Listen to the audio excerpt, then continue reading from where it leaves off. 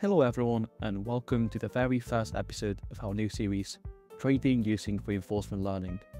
Our first episode is how to use the K-arm Bandit algorithm to trade stocks. Today, we're going to be diving deep into a fascinating strategy that blends the world of quantitative finance with the power of machine learning algorithms. Remember to stick around, because at the end, I will reveal the results I obtained using the K-arm Bandit algorithm, and it turned out to work a lot better than I was expecting. Quantitative researchers, or quants as they're commonly known, use complex models, statistical analysis, and innovative algorithms to make money in any kind of markets. Today, we will focus on financial markets, but these algorithms should work for any other markets. For instance, sports, trading coffee beans, or even just predicting the weather. You can think of it as having a superpower where you can predict, calculate, and even outsmart market randomness. These mathematical models are capable of finding profitable patterns that might otherwise just be invisible to the human eye. By rigorously testing their strategies with historical data, quants can craft methods that optimize returns while maintaining risks. And one such method is the K-arm Bandit algorithm, a deceptively simple yet powerful tool in the decision-making arsenal. There are many variants of the same problem, as you can see, but today we will focus on the vanilla version.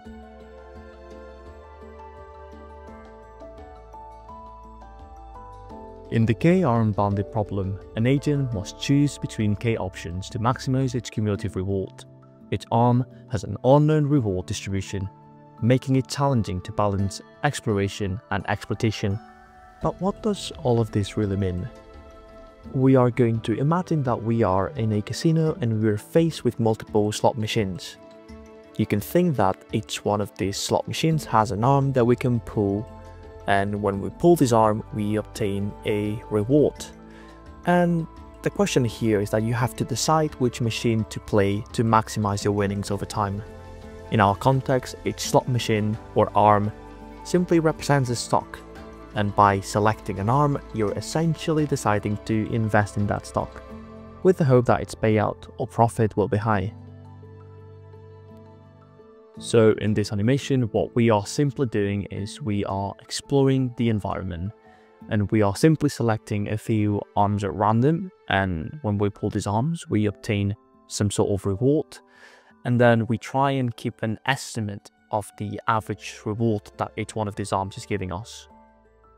But this is just not a very good strategy. If you think about it, at the end of the day, we're just selecting arms at random.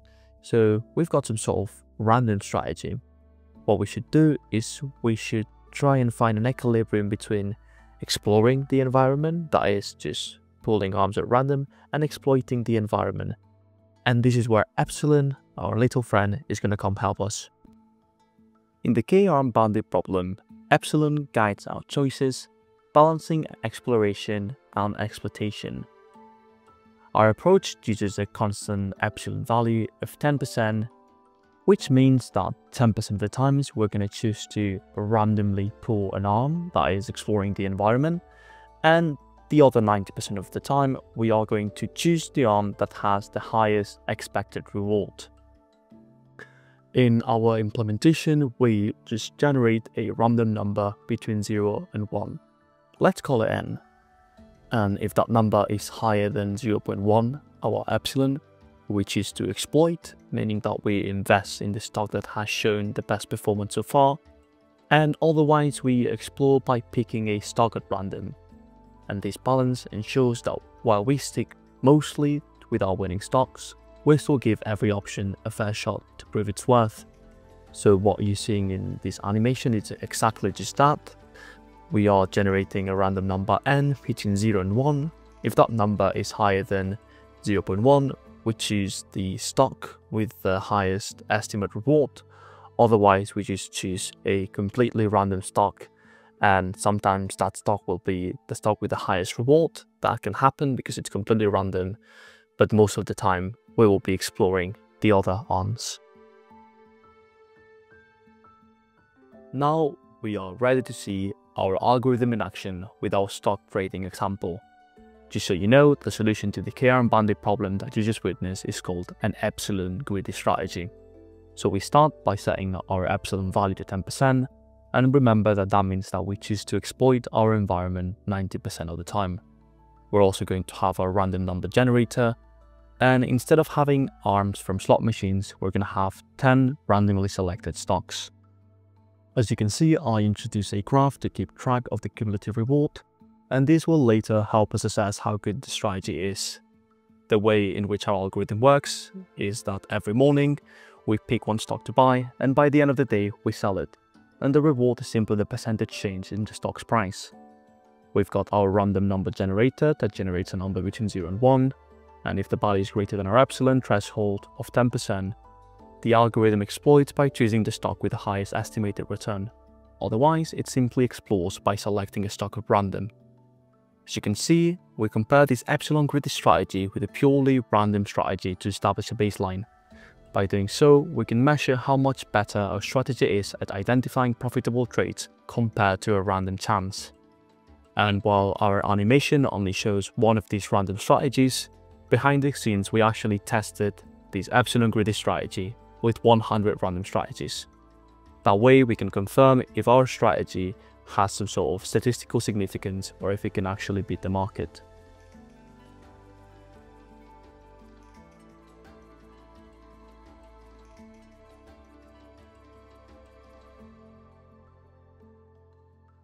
I thought it would be interesting to dive a bit deeper into how we actually compute the estimate for each one of the arms.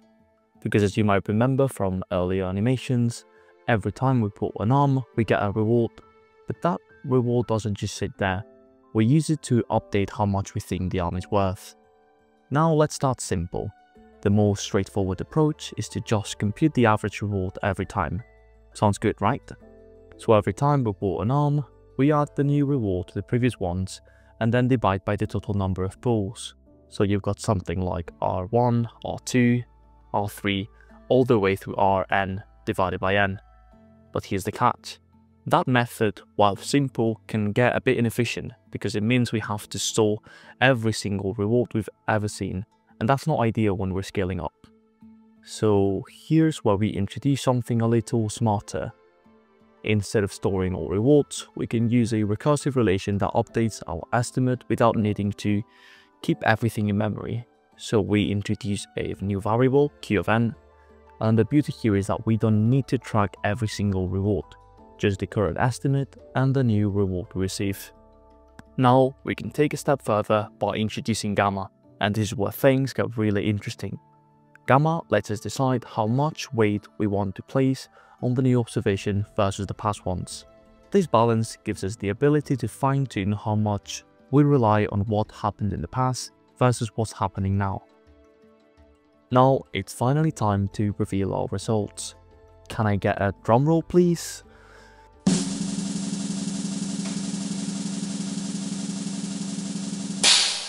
And here we have them, our final results.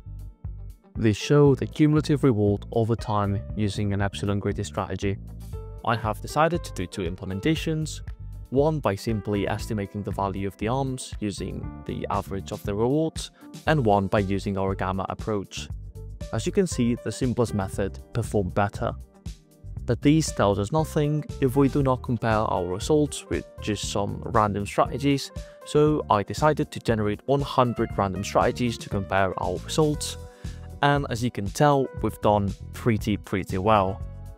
One thing that's useful to do is to compute the standard deviation of the random strategies, as you can see there, and usually if our strategy performs better or outside a confidence interval of 2 standard deviations, as you can see here, that means that we've done pretty well.